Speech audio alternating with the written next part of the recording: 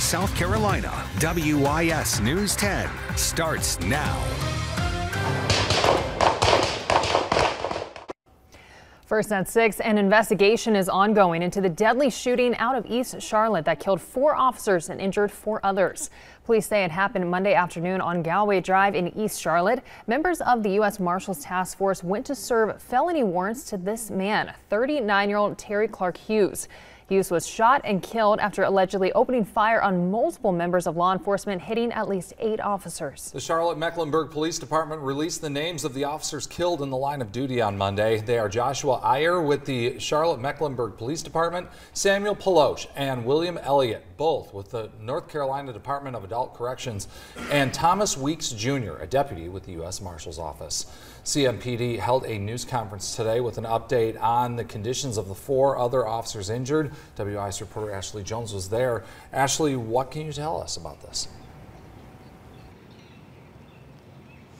So of those 4 officers that were injured, we're now learning that 1 had a broken foot, 3 others were shot and taken to the hospital. So far, 2 have been released. 1 remains in the hospital right now in stable condition. Just a very somber day here in the city of Charlotte. Right now, we are at the Charlotte-Mecklenburg Police Department, where a memorial has been set up in honor of those 4 fallen heroes whose lives were cut far too short. Go ahead and take a look. We've seen multiple people coming by, paying their respects, giving their condolences, leaving flowers and things of that nature. And then right across the street from the Charlotte-Mecklenburg Police Department, another memorial has been set up. As you can see right now, there's a man there stopping by just to look at that memorial. We've seen people coming by, also just paying their respects over that way. I mean, truly a tragic day here in the city of Charlotte. We have some video that we want to show you from residents who live out in that neighborhood of that shooting yesterday. Go ahead and take a look.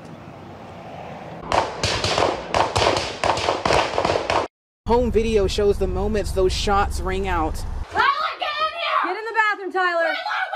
All of this happening in a residential neighborhood. Children screaming, families in panic, while members of law enforcement endure the crossfire.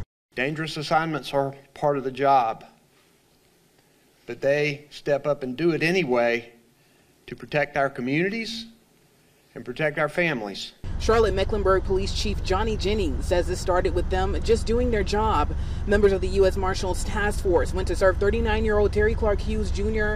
with felony arrest warrants for possession of a firearm as a felon and eluding law enforcement. But that assignment turned deadly. It sounded like World War III. Officials are still working to piece together the exact timeline, but Chief Jennings says when officers approached the home, shots were fired. Hughes then exited the home, shots still ringing out.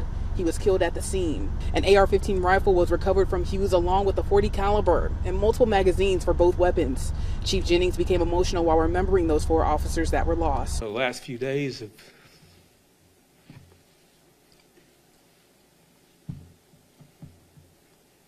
it's just been very tough. And knowing that you have families that are hurting right now. We'll get through it, though.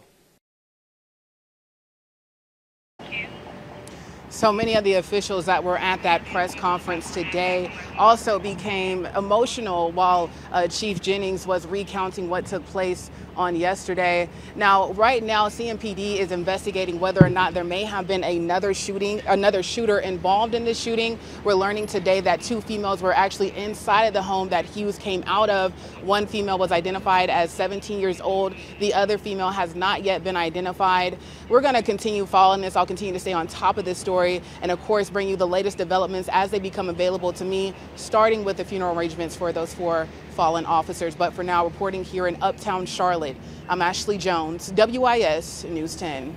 All right, Ashley, thanks so much. And 12 officers have been placed on administrative leave, which is standard protocol. No word yet on when they'll return to duty. Now at 6.